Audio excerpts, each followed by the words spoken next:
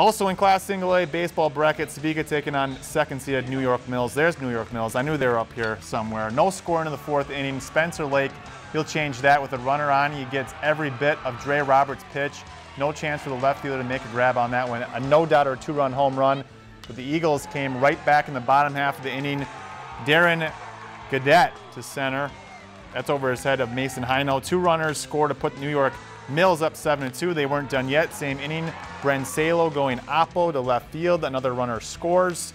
9 total runs scored in the fourth for the Eagles. They advance the semis, winning 11-4. Sebeka season ends with a 16-9 record. Lakeland News is member-supported content. Please consider supporting Lakeland News today.